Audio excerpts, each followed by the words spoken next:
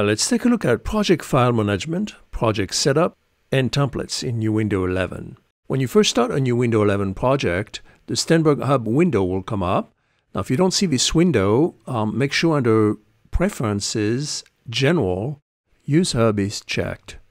Now, if we look at the Sternberg Hub, you have different options for project file management. You have the most recent project, which are .npr for Nuendo project, will show up in here. You can define a specific location by clicking on Prompt for Project Locations and define a directory where you want to save the project, and then open a brand new project here. That's one option. Second option, let's not save that. I'll go back to Hub. Second option is to create different locations. So use the default locations. Default location in this case would be my desktop. The project folder will be called Demo. I can click on here and rename that folder and call it Demo. And then we can then create a project. Now, if we look under Hub, under this project location, we assign user location, and we look under Desktop, we can see my demo folder I just created, and it automatically creates an audio folder within that folder. Let's cancel this.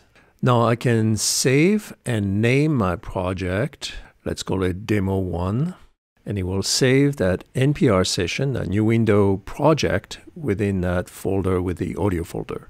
And I'll save it there.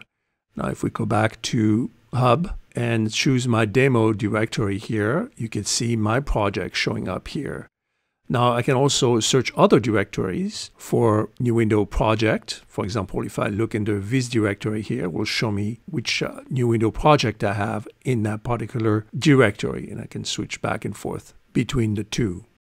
Now that I have properly saved and named a project, I can start to customize the project framework, starting with the setup window layouts on the upper right corner here. In this case, I want the status line, Infoline to be visible, as well as the transport bar at the bottom here. If we go to the upper right corner here, the setup toolbar, I can start to show and hide different functions that I'd like to access on the toolbar.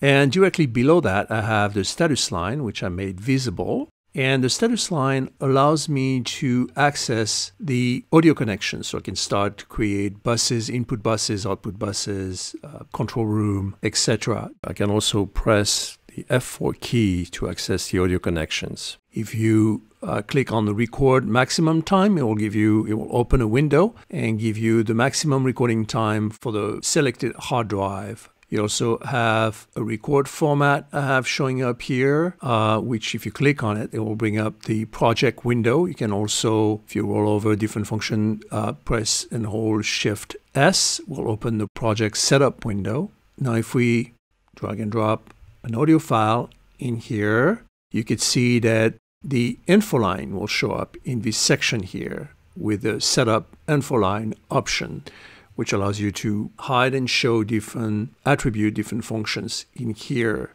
Now, the Infoline allows you to manipulate an event. For example, you can move an event to a different location in the timeline. You can change the volume value, the clip gain on that selected event. You can also transpose it, mute based on the functions that you have visible here. You can also change the extensions directly from here. And if I press and hold Option and copy these files, I just have multiple tracks. And I can select all the events and still use the Infoline to make changes. Move all clips to a different position. I can fade in and out directly from here if I want to. Change clip gain on all the clips, inverse, transpose, etc. directly from the Infoline.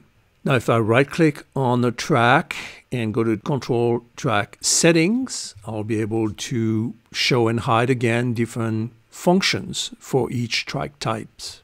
Same option for the inspector on the right here, where I can show and hide different functions in here. And if we go to the bottom here, we also can show and hide different functions for the transport bar as well. Once you have defined the framework of a project based on the project settings, sample rate, project time display, etc., as well as the audio connections, the inputs, outputs, buses, figure out the control room.